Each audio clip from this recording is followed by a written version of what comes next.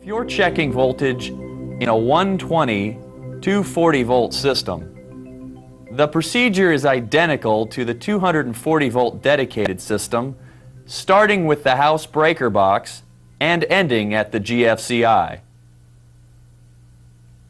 A 120-240 volt wiring configuration has minor differences from the GFCI to the system box.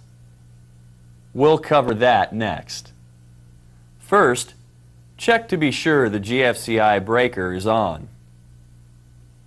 For a 120-240 volt application, probe the black and red wires at GFCI load out 1 and 2.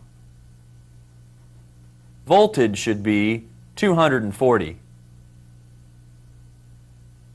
Then, probe the black wire and the white load neutral wire.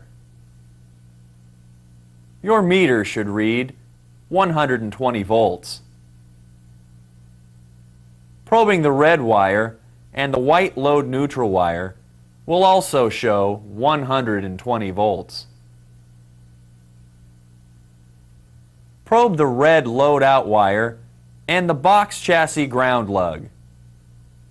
You should see 120 volts. Next, probe the black load out wire and the ground lug. The voltage should also be 120. Measure the white load neutral and the ground lug. Voltage should read approximately 0. Now, let's proceed to the 120-240 volt system box. Begin the voltage check at terminal block TB1. On some systems, TB1 will be located on the circuit board. Probe the black and red wires. Your meter should read 240 volts. Probe the black and white wires.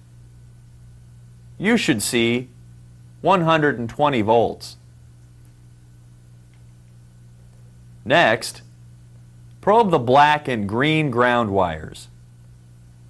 On some systems, the green ground wire will be connected to a lug on the system box. The voltage should be 120. Probing the red and green wires should also show 120 volts. Now, probe the red and white wires. Your meter should read 120 volts. Probing the white neutral wire and the green ground wire will show approximately 0 volts.